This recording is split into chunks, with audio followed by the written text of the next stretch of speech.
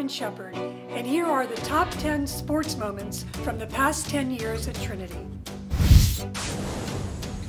In 2011, Trinity men's soccer posted one of their best seasons in program history, pulling off a 2-1 overtime win in the snow in front of a boisterous home crowd in the NESCAC tournament opener versus Connecticut College.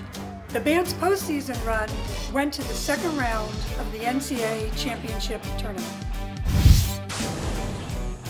In 2015, women's ice hockey started their year with just 1 win in 4 games, before stringing off 17 wins over the next 22 games, including back-to-back overtime victories in the NESCAC championship to secure their first league title in program history and advance to the NCAA Division III national tournament. Despite its long-standing reputation as a perennial powerhouse in the NESCAC, Trinity men's basketball captured the elusive league title in 2008 for the first time in program history. The Bantams returned to the NESCAC championship in 2015 and completed their strong season with a run to the NCAA Division III National Tournament Elite 8. One of the most revered programs in Division III, Trinity football held the longest home winning streak in seasons, 13, and second longest in consecutive wins, 53, spanning from 2001 to 2014. Along the way, Trinity has seemed to master the art of perfect seasons, highlighted by a flawless 2012 that was capped by a last-second comeback victory versus Wesleyan to clinch the coveted NESCAC title. In 2008, Trinity women's rowing went undefeated and followed that up in 2014 with its first ever national championship. Trinity came back with another standout year in 2015 by edging Bates by 3.21 seconds to take gold in the Varsity 8 race for the 4th time in the last 11 years.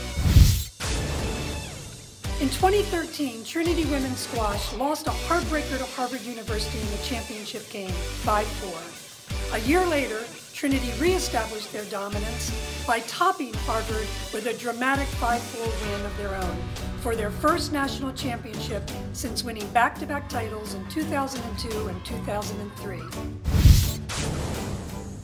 In 2014, Trinity men's hockey was invited to play on the ice at Frozen Fenway versus Williams, but lost the game despite a third-period lead. A year later, the Bantams won when it mattered most, securing their first national championship. Following its remarkable season, Trinity was invited back to Fenway Park to throw out the first pitch. In 2012, Trinity women's lacrosse handed Salisbury its first loss of the season as the Bantams secured their first ever national championship, an 8-7 thriller. Salisbury scored all 7 of their goals in the second half, but the Bantams held the Seagulls at bay, and the upset win cemented Trinity as one of the premier Division III programs in the country. Trinity has now appeared in 4 straight national championship games.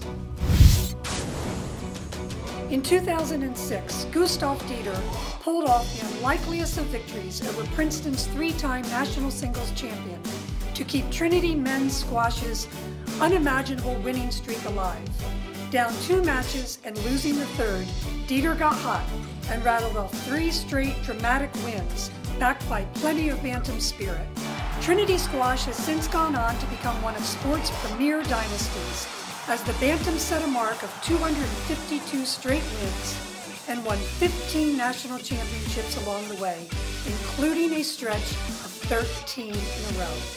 And the #1 top sports moment of the past 10 years is, in 2008, Trinity baseball went an astounding 44-0 and was 1 win away from a perfect season before falling to Johns Hopkins 4-3. Despite the shock, Trinity bounced back that same day in a 2-game elimination tournament to win the national championship on a 5-4 walk-off, 12-pitch at-bat by defensive replacement Guy Gagliatino to cap one of the most remarkable seasons in sports history at any level, finishing their year 45-1. And Trinity wins the national championship for the first time with 2 runs in the bottom of the 9th. They win 5-4. They don't get the perfect season, but they get the championship trophy.